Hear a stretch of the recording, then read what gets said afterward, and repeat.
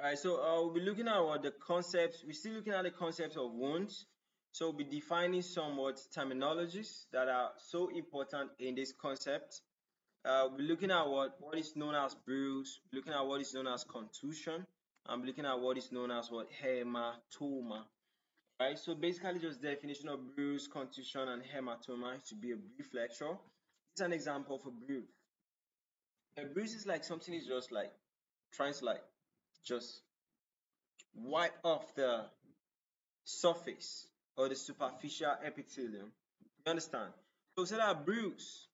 This occurs when there's a blunt trauma. All right. So nothing is piercing you. The thing was just blunt.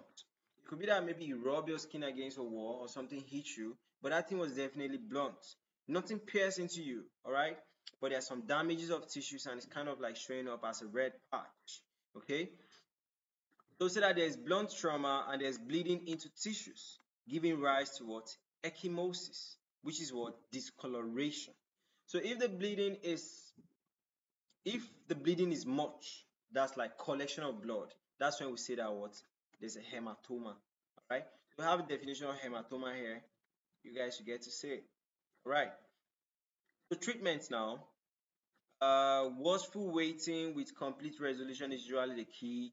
Alternatives are needle aspiration immediately before the blood clots or several days later when the hematoma liquefies for what? Small hematoma. So basically talking about what? Treatment for bruise and hematoma right now. So large hematomas are or those occurring intracranially should be evacuated by a borehole. That's an open surgery with antibiotic cover. Traumatic necrosis can occur following blunt injury, as in breast masquerading lumps. All right. So moving now to probably talk about the differences between contusion and hematoma.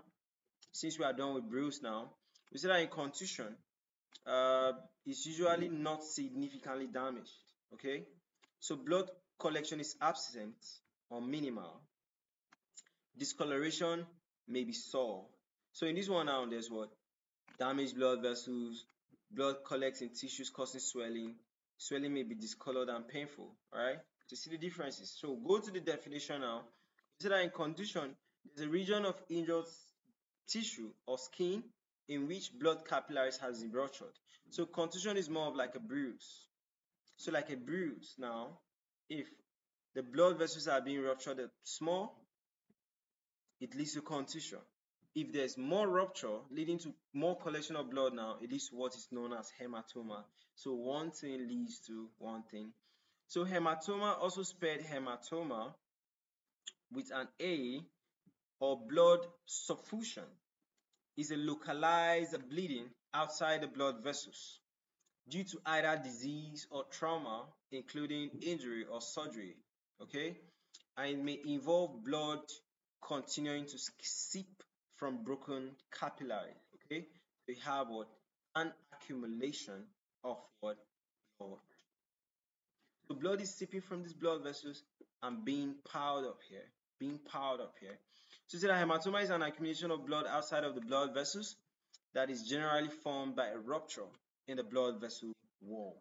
Okay, so that's it about what the differences between bruise, contusion, and hematoma. See you guys.